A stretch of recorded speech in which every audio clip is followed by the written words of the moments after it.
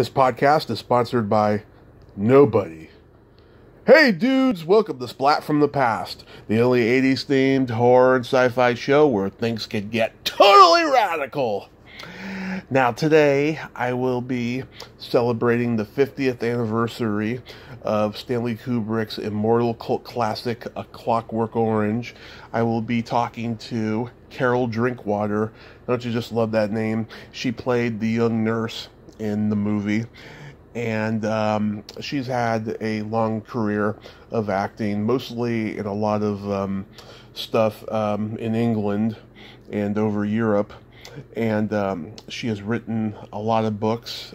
She turned to writing a little bit later in life. She has a book out called An Act of Love, and we're going to talk about that as well. It's a novel, and she was also in a movie I didn't even know existed called Queen Kong in 1976, and she was in the 1978 Jerzy Skolimowski horror film The Shout. She got fame in Europe for a series called All Creatures, Great and Small, and I'm going to ask her about that stuff as well. Well, the weekend is approaching, and I'm going to be 38 on Sunday. I'm starting to feel like Roger Hodgson in Supertramp's Logical Song. You know, I'm starting to think, you know, what have I learned, and can someone tell me who I am? I mean, I've been in this middle-aged funk for about 2 years now, but I just got to figure out a way to snap out of it. It's a tough thing that everybody goes through, but I will. As you all know, I'm a survivor. So yeah, here is my interview with Carol Drinkwater. Hey, Carol. Hi, Tommy. Welcome to the show. How are you today? I'm good, thank you. We've just got back from 3 lovely days in Marseille. Oh, was it beautiful down there? Yeah, really lovely. Really, really lovely. And the sun was shining. It was beautiful. Very nice little trip. Oh, I'm so glad. Glad that you had a good time in this crazy time that we're in. This is still, isn't it? Yes. Yeah. This is such a great honor. Thank you for taking the time today. Okay, it's a pleasure. So, going back in time, your father, Peter Regan, was a band leader and an agent. Your sister is Linda Regan, an actress and a novelist. I'm sure you gravitated toward acting early on in your childhood. Yeah, I wanted to be an actress from about the age of 4 or 5. I used to do kind of dance shows in front of my parents and grandparents. My grandparents were in the music hall. My uncle was a musician as well. So it's been very much in my father's side of the family for several generations, and it just seemed like the natural thing to do, that I would... they were much more into light entertainment, and I kind of got spooky and said, I want to be a straight and serious actress, which is absolutely silly because it's all the same business, but that's what you think when you're a child. But yeah, that's how I began. Right. It's ingrained in the blood, as they say. Absolutely. Coursing through the veins. Yeah. So did you do a lot of school plays and community theater where you grew up? We did school plays, and I sometimes wrote plays that I then directed, and even once or twice took to old people's homes and things like that. And I had what I called my school troupe, and in between each class, I used to rehearse them into commercials. So we used to do the commercial breaks in between, act them out and everything in between the classes. So I was kind of doing that stuff from about the age of 8 or 9, really. Nice, nice. Were you born in England and raised in Ireland? Yes, I was born in London, and then my mother is Irish and my father is partially Irish, and so we used to spend all the holidays in Ireland at the family farm, but I was at an Irish convent in Kent in England. Where did your name Drinkwater come from? Well, there are 2 strands of the name Drinkwater. I mean, it's either quite an honourable name, or originally they think it came from somewhere in the middle of England, around the Midlands.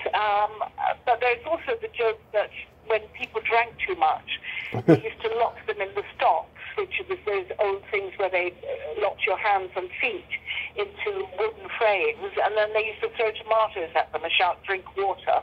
But I have no idea if A, that's true, and B, that's the branch of the family that we come from. I wouldn't be surprised. Yeah. Is it a common name? No, not really. But funny enough, on the continent here, in Italy there is a writer called Beve l'acqua, which is drink water, and there was years ago a French writer called Boileau, drink water also. So it's curious that it does exist in several languages and has become a name. It's not a very common name, though. I see. It's a great name. I like it. It is a good name, yeah. It is a good name. Yeah. Don't forget it. Oh, no. You wouldn't forget it. No, that's a name you don't forget. So after high school, did you study acting anywhere? I did. I went to Drama Centre in London, which was one of the big schools. I spent 3 years studying everything: Greek drama, drama throughout the ages, movement psychology. The whole lot was included in the 3 years that I spent there. It was an excellent training, really excellent training. Writing was involved in it as well, writing drama. Mm-hmm. Did you have any classmates that went on to become successful in acting?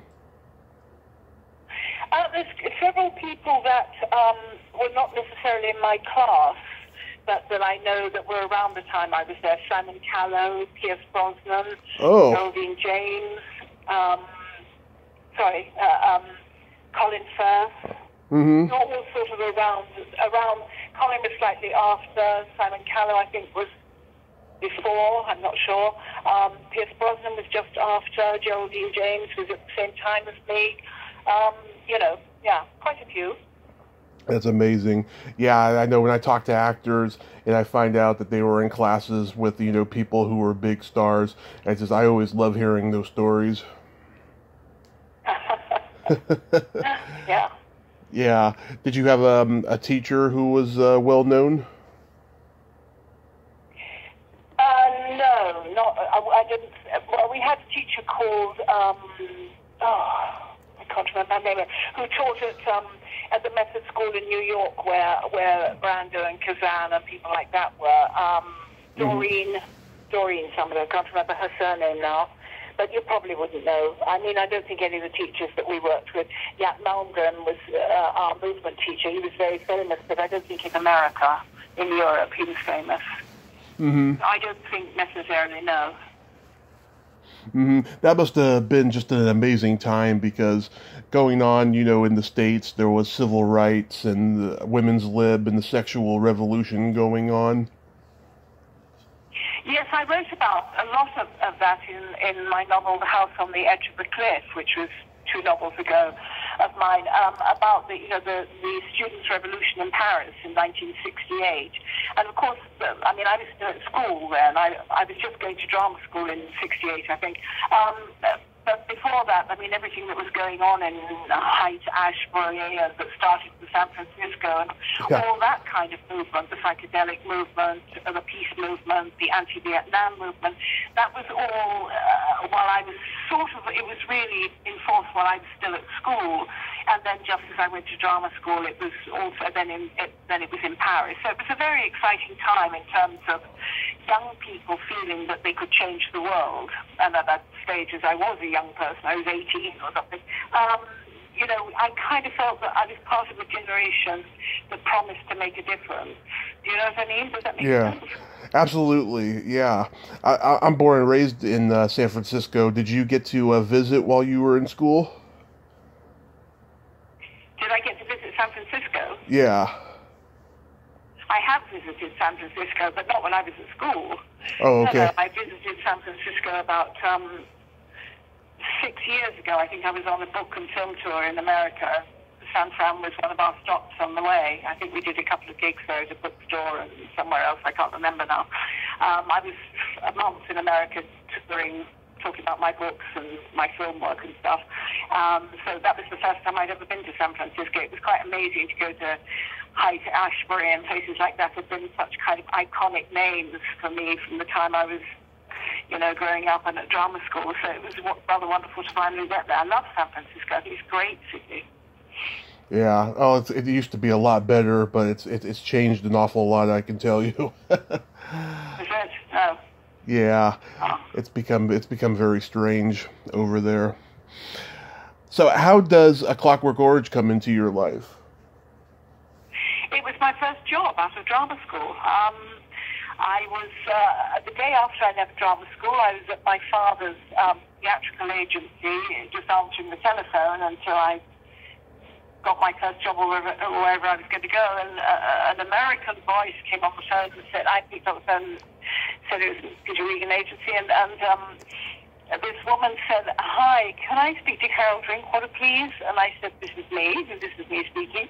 And she said, hi, I'm Stanley Kubrick's assistant. And I thought it was one of the kids at drama school fooling around with me. And I said, come on. And she said, no, this is Stanley Kubrick's assistant. We'd like to know, would you like to come and screen test for Stanley? Well, I just completely bowled away. You don't expect that the day you leave drama school. So I went and did the screen test in London, and when I got the job, it was only a couple of lines in the film. I mean, I think it was 4 lines that were cut to 2 or something in the end. Mm-hmm. And it kept getting cancelled the day because they were behind on schedule, and I was being paid by the day. So for a young actress just beginning, the small amount of money that I was paid on the day, I think I got paid 3 times in the end until they finally used me. And then, of course, I got to meet Stanley on the day, which was wonderful, absolutely wonderful. You had a good... Of course, I had no idea at the time that the film would end up being such an iconic film, such an important film, and, well, of course, Stanley Kubrick was Stanley Kubrick, but even so, you don't necessarily know that the work you're involved in is going to be something that goes down in film history, which this film most certainly has. Mm-hmm. So you had a good... Very special. Yeah. So you had a good experience with Stanley Kubrick. I had an excellent experience with Stanley Kubrick, and even beyond the film. I mean, I used to write to him sometimes. He always wrote back on the same letter. He always replied in the same letter, and handwritten. I wish I'd kept those letters. I really do, but there we are. You don't at the time think of that. No, I had an excellent experience with him, and interestingly. It's the only time I've ever been on a film set where every member of the crew that I spoke to said Stanley could do my job even better than I could. You hear crew members sometimes they moan about something, or they're not happy with something, or they're fine about it. But I've never heard such unanimous admiration for a director as I heard for Stanley that day when I was working there. Oh yeah, I did one day. Yeah. Oh yeah, I mean, most praised him for, what a great filmmaker he was, but, certain people that he worked with, said that, he'd keep them on set for like 200 takes and it would just, drain them. Yes, I've heard those kind of stories, but that wasn't my experience at all. I mean, he was very clear what he wanted from me, from the scene, from my role within the film, tiny as it was. Mm-hmm. He still wanted me to know precisely what the input would be of what I was doing. He also was very willing to listen to anything I had to say, and he did indeed. I said, instead of that, how about this? And he said, that's a terrific idea, let's do that. So, he was extremely flexible about what I wanted to do, even within his film and such a tiny part. He was very considerate of the fact that, as I was topless in the film, that it was a closed set. Mm-hmm. Very sensitive to that. I think he knew it was my first job out of drama school, so he was also sensitive to that. I thought he was extraordinary. So, I'm sure that other people have different kind of experiences, but it certainly wasn't my experience. Yeah.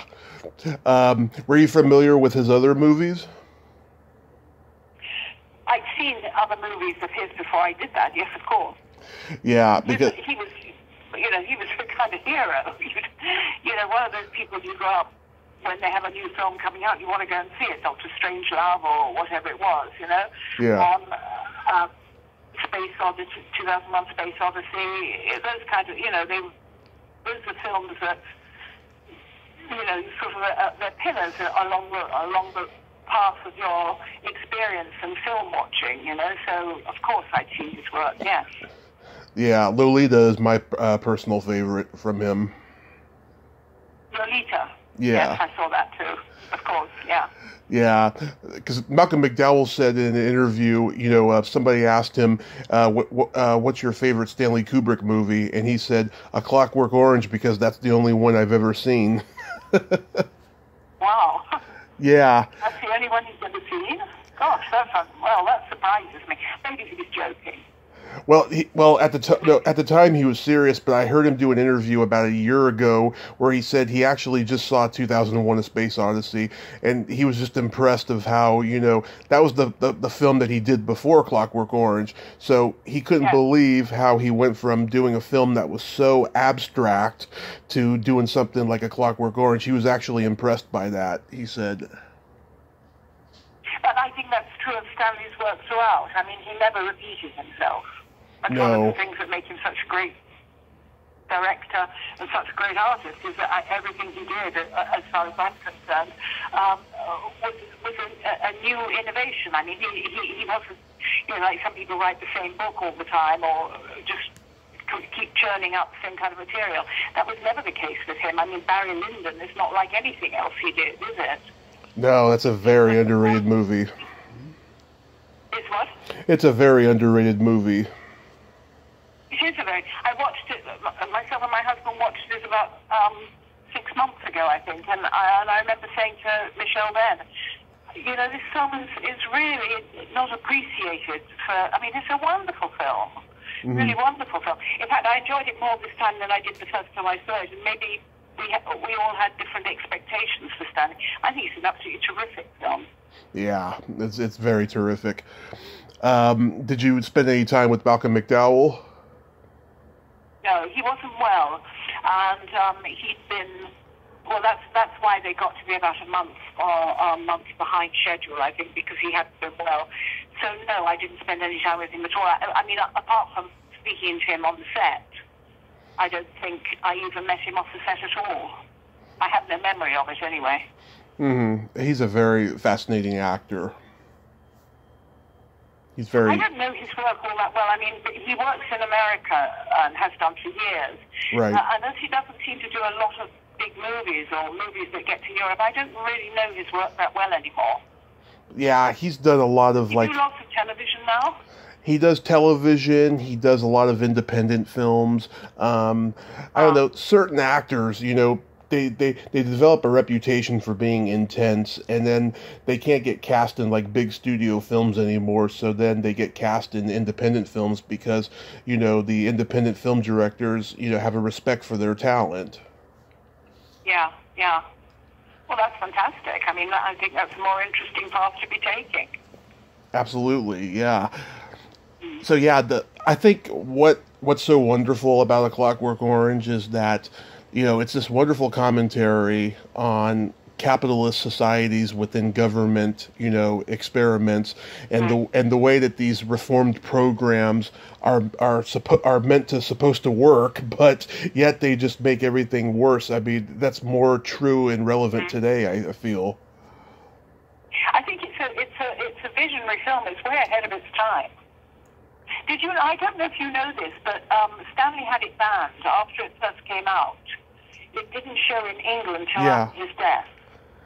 He had it removed. He didn't want it to be seen because he said that he felt that the violence was being misunderstood. Right. Did it get an X rating? I think it did get an X rating, but it was Stanley's choice that it was taken out of circulation. It continued to be shown in Paris because I live in France and I've lived over here for a long time.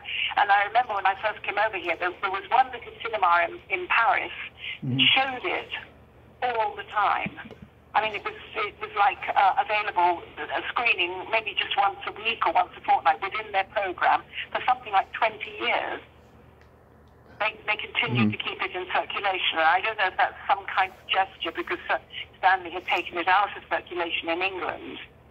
I think it was just out in England. I think it was. I think he got some reviews, or I don't know what, but I know it was something to do. He felt that the violence had been misunderstood.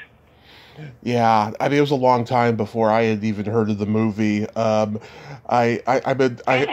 Yeah, because it wasn't until like maybe the late '90s, and then I found out that they made fun of that movie all the time on The Simpsons, and so that was like my early reference for it, and I didn't even know what they were doing. They did a Simpsons Halloween special where Bart is dressed as Malcolm McDowell in A Clockwork Orange. I didn't even know. Really? I didn't even know what that was a reference to at the time. You know, it's crazy. Oh, look, did it not play in America then? It may have, but I was probably just way too young to watch it. Yeah, okay, yeah. Yeah, by the late 90s, I started seeing it on video shelves and stuff, and then that's how I first discovered it. Right, yes. Yeah. Extraordinary, isn't it? Well, maybe that was some kind of knock-on from, his reaction to it in England. I really don't know. I never spoke to him about it, but, no, I really don't know. But it's a phenomenal and very visionary film. And certainly now, I mean, you look at things that are going on in the world and you think, that film was so way ahead of its time. Mm-hmm. It sure was. And some people don't even know if it's a sci-fi film or a horror film or both. Well, it's both, isn't it, really, in a way? And it's Yeah. kind of reality, too, you know? Yeah. I wouldn't call it a sci-fi film, actually. I wouldn't call it a sci-fi film. Have you read the Anthony Burgess novel that it's based on? No, I haven't. Have you? No, I haven't. And I'm just sitting here thinking I should read that. Yeah. Because I'm a big reader. I don't know why I've ever missed it, but there we are. Maybe because it came into my life so early and then I moved on that I just never thought about it. But I should get hold of it. And I know that Anthony Burgess was extremely pleased with the film. I do know that. I heard that from quite a few people in the publishing world, that he was very impressed with what Kubrick did to his work. Yeah. Oh. So that's good. Yeah, because Stephen King wasn't happy with Kubrick's adaptation of The Shining. He actually remade it like on TV years later. Yeah, and I know a lot of people who don't like that version of The Shining, but to each their own. Everybody's got their own taste. Indeed, yeah. I like The Shining. I think it's a good film, yeah. I think it's a very good film, but, yes. I can see, if Stephen King has every right to imagine it in a different way, of course. Of course, yeah. There are a lot of differences from the book, from what I've been told, but it's still a really good movie, and it was a very intense filming, from what I've been told. Yes, I heard that too. So did you get nervous at all for being topless?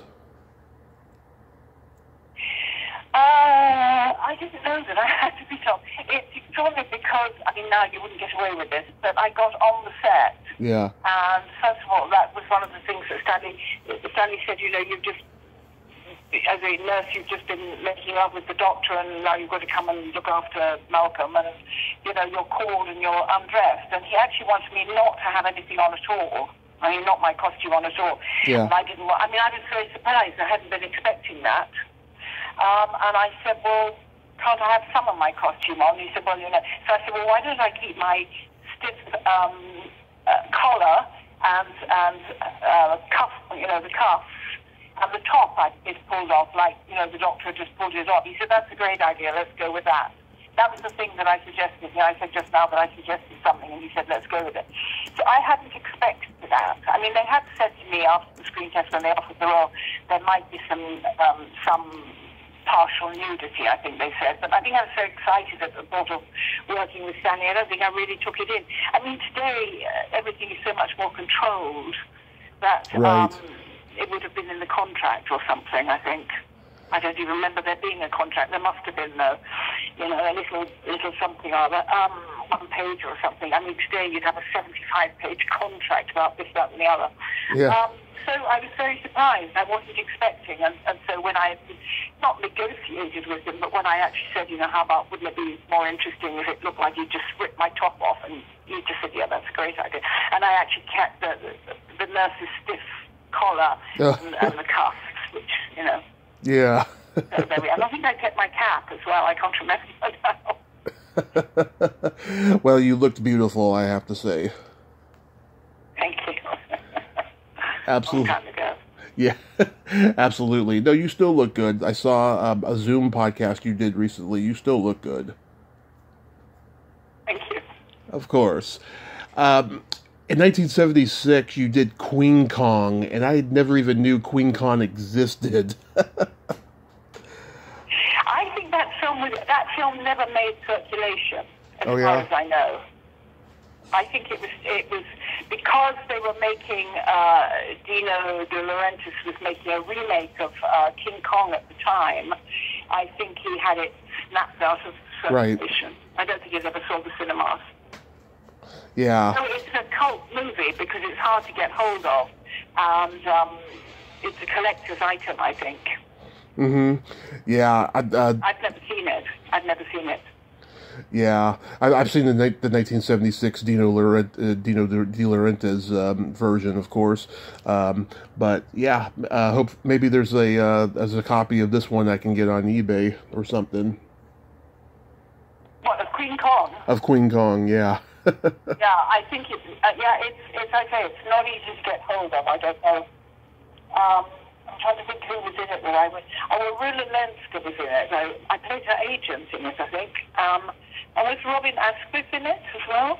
Mm-hmm. Yeah. I think so, yeah. I know where to get hold of some copies. I could ask him. Mm-hmm. That's cool. I'll ask Robin. Mm-hmm. If you're interested in having a copy. I mean, I don't know if he's got any, but I can ask him. Okay, yeah. We'll talk in email about that. Yeah, okay. In 1978, you played the cobbler's wife in The Shout. How was that experience? How was that? What? The experience? Yeah, how was that experience on that set? I had a wonderful time on that. I absolutely loved doing that film. Jerzy Skolimowski is a very interesting director. Yeah. And I was working with John Hurt and Alan Bates and Susanna York. And my bits were mainly with John Hurt, I think. I loved it. I had a wonderful time. Yeah, great fun. Jerzy Skolimowski, he's also a good actor. I saw him play a bad guy in he is. I saw him play a bad guy in a comedy movie once, and I was like, wow, he's got pretty good range in addition to being a good filmmaker.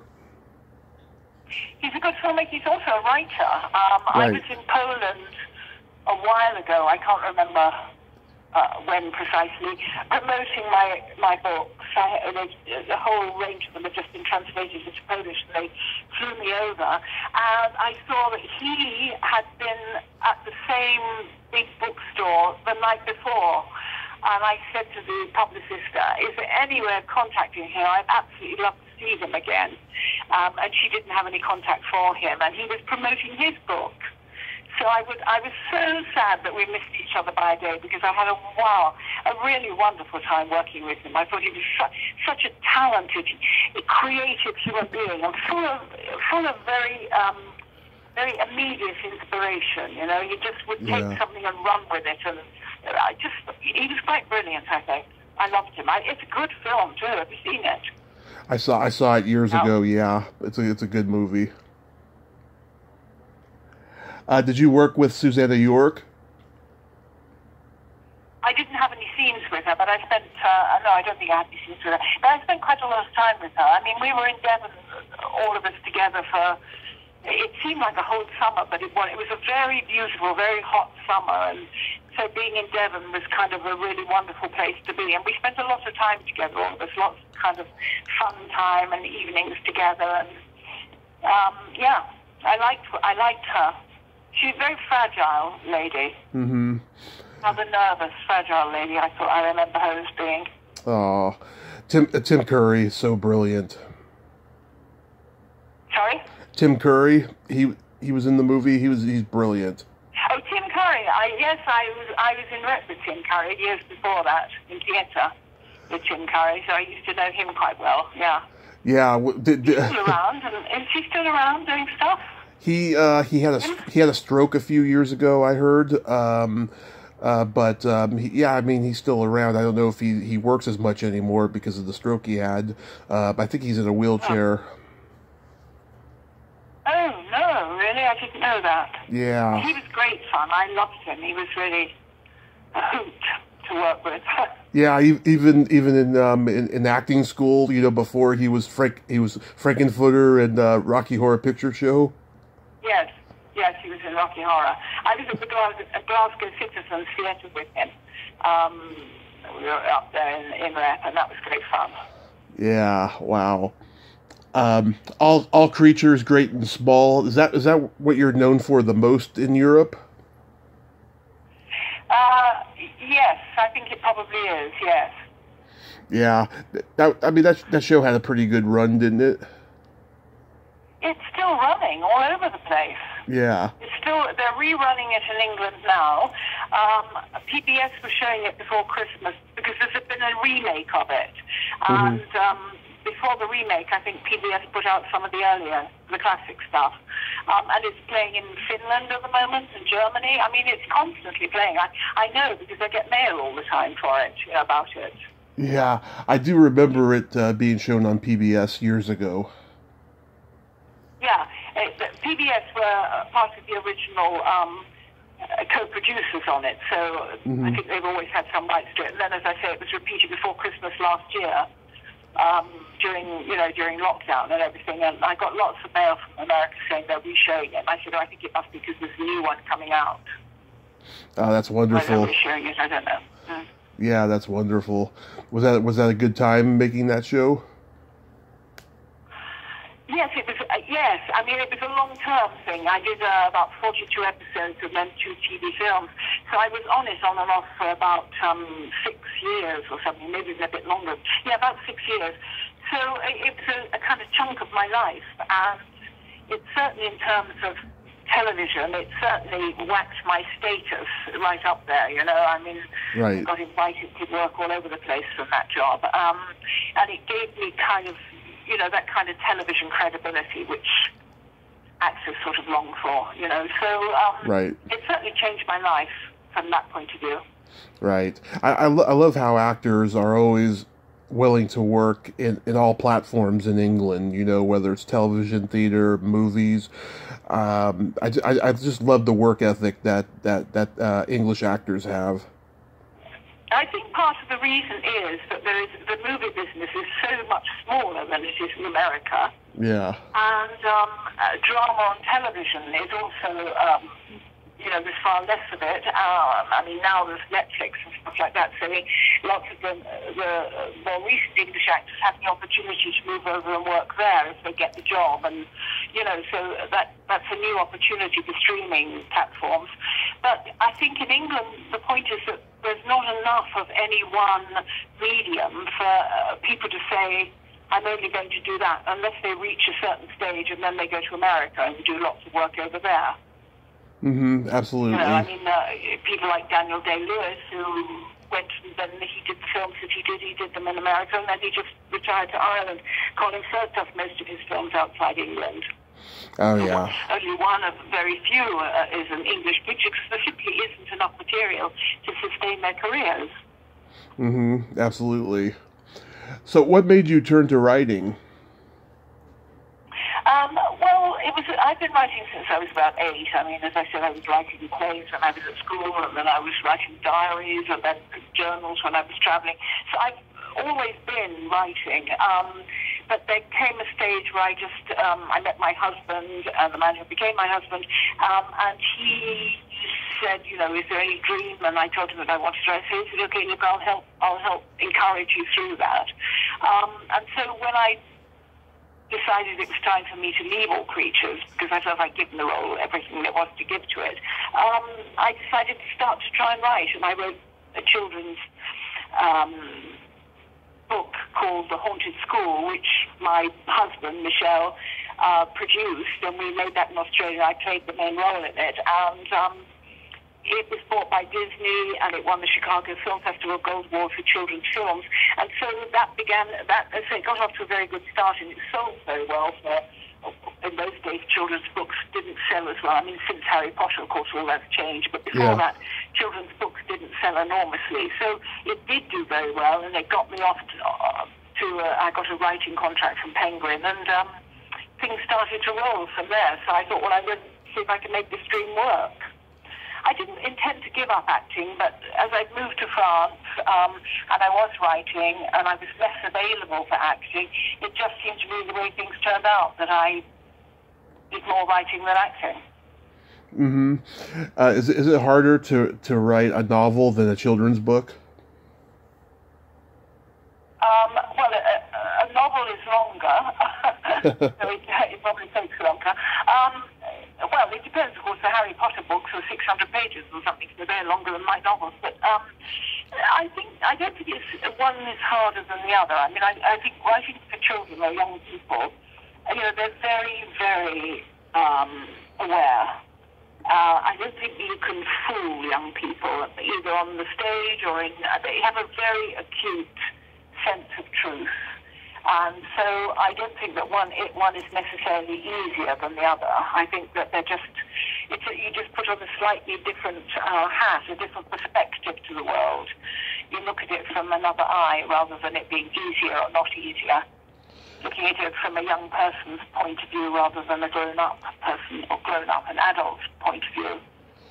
Yeah, I'm writing two books right now. They're pretty easy, but they're very tedious. The whole process of writing. One's part memoir and part movie guide, and then the other one's a trivia book. Right. Well, they're very different kinds of books, aren't they? That's very different to a trivia book. I wouldn't know where to begin with something like that. That's about gathering information, really, more than anything else. Yeah. Well, I mean, if you have a hobby or something that you're good at, that you have knowledge about, you can write one, Yeah, but you have to have an immense amount of knowledge about that one subject. Right. And you got the assistance of the internet. And I don't think... I can't imagine writing a trivia book before the internet would have been like. I really can't. Well, you'd have to go to libraries. You'd be in libraries all the time. Oh yes, you'd be in libraries all the time.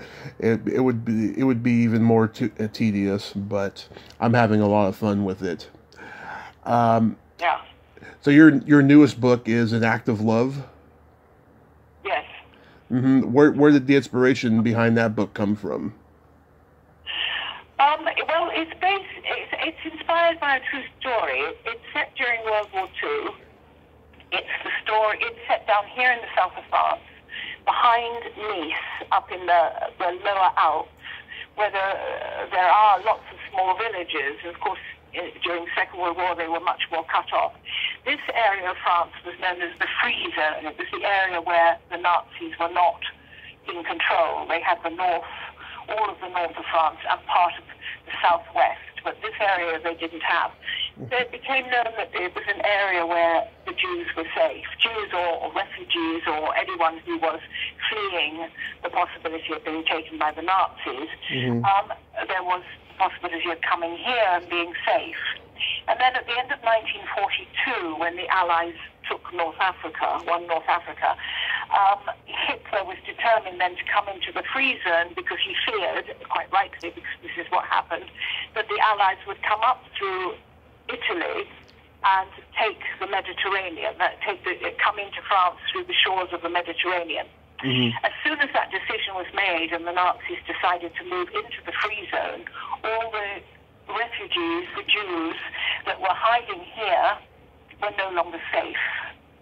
Most of them were along the coast, along the Riviera coast or up to Marseille, which is where I've been today. And suddenly they weren't safe. One of the first places the Nazis made for was Marseille, and they razed the whole, burnt down a whole part of Marseille, the old quarter of Marseille. I've been reading about it today, and they arrested, I think, something like 2,000 or 3,000 Jews and put them on trains to Drancy and then to Auschwitz. So once this happened, that was at the very beginning of 1943, it became very clear that all along this coast, right up to Italy, the refugees or those in hiding were in serious danger. And there were several villages inland, one in particular, which is where my story is set, that said, we will take in, we will hide the refugees. And so my story is set in 1943 in a village where there are perhaps 600 French inhabitants. They're just farmers, sheep, looking after shepherds or growing their own vegetables or whatever it is. Very simple, ordinary agricultural people. And they took in about 800 refugees, almost all of them Jews from Eastern Europe, Russia, all around that part of Europe mainly. All of them, once they were bussed up there for a period of 2 or 3 months, they could speak their own languages, they could speak Yiddish to each other, they made friends with some of the locals, they were free to move around because there was no one threatening them. And for between November 1942 and September 1943, when the Nazis came, it was almost a kind of paradisical time for them. They were not hunted, they were free to be who they were, nobody resented them for being Jewish. And my story is of a 17-year-old girl who ends up in this village with her parents, and they're given a house outside town, which has been vacated by an English couple, who you don't know why at the beginning of the story. And it's this girl, it's a coming-of-age story, and it's a war story, and it's a young woman who goes on to work for the resistance. It's many levels of a love story, and which is why and she falls in love with a local boy who is a medical student, and we find out that he's working for the resistance. So it's an act of love on many levels. The people who took them in, these villagers, and that really happened, risked their own lives because to hide a Jew was a death sentence. So they were very courageous, these villagers. So it's a story that's based on, inspired by this true story, and it's been receiving amazing reviews. So I'd like to see it made into a film. I sort of wrote it with a film in mind. I'd see it filmically. I'd love to see it made into a film. Oh, that's wonderful. What was it influenced by The Diary of Anne Frank? No, not in the least. Not in the least. I've read the Diary of Anne Frank, and I've actually been to Holland, and I've visited the house where she and her family were hidden. But it's not based on their story anywhere at all, no. I mean, obviously, she was also Jewish and they were hiding, so that's in common. But it's very much my own story and very much based on the experiences of refugees here in France during the Second World War. Because here they were able to be in the open. They weren't hiding it sealed up in an area of a house where no one knew where they were. They were actually in a village, and the village everywhere else in France didn't know what was going on. Within the village, they were free. They would dance with the Italian soldiers. They would, get to know the local people. They became friends with the other local people, go swimming with them. It was a very free and open experience for a very short time between the beginning of 1943 and September the 8th, 1943, when they had to flee the village. And it's what happens then, and to my girl Sarah and her family, and what goes on, what happens after that as well. So I think it's a very moving story, and as I say, it's inspired by a true situation. It sounds like it. I got to check it out. Is it available in audio yet? Yes, it is. I recorded it myself. Nice. I'm going to check that out. Do you have any plans for another book? I'm just researching a new book at the moment, and I'm actually starting work on a television series next week, which is something quite different for me. I'm going in front of the camera. I'm not really supposed to talk about it yet, but it's not as a presenter, but to introduce this part of the world to an English. It's a 6-part series introducing my experience of this part of the world, talking about the village where I discovered about, where these refugees were in an act of love, about going to Marseille for the house on the edge of the cliff. So where my novels have inspired me down here, and also introducing the audience to places that I've grown to know and love down here in all the years I've been living in the south of France. So it's an exciting and very different. It's half actress, half writer, really. I'm wearing several hats at the same time. And, in front of the camera for it. So it's scary and exciting. Yeah, it sounds like it sounds wonderful, Carol. Yeah, you mentioned in the email about the series that you had started working on. That's great. I'm very happy for you in this crazy time. Everybody's starting to get back to work a little bit, and hopefully, oh, goodness. Yeah. Hopefully, the world, will be back to normal soon. But at least you got that going on, and I thank you for coming on today. A real pleasure. Thank you for inviting me, for thinking of me. Oh, my pleasure. Tommy. My pleasure, and I'm glad that we were able to connect this way and not on Facebook Messenger, because we'd probably have a lot of. I think this is better, don't you? Yeah. I do, yeah. I think we'd have a lot of technical issues if we had done on Facebook Messenger. It's happened occasionally, but yes. So stay safe, and I will check out your book and have a good time on the series, and maybe we can talk again in the future about it. Okay, fantastic. Thanks very much, Tommy. Wonderful. Bye-bye. Okay, bye. Well, there you have it. Carol Drinkwater. Ain't she a sweetheart?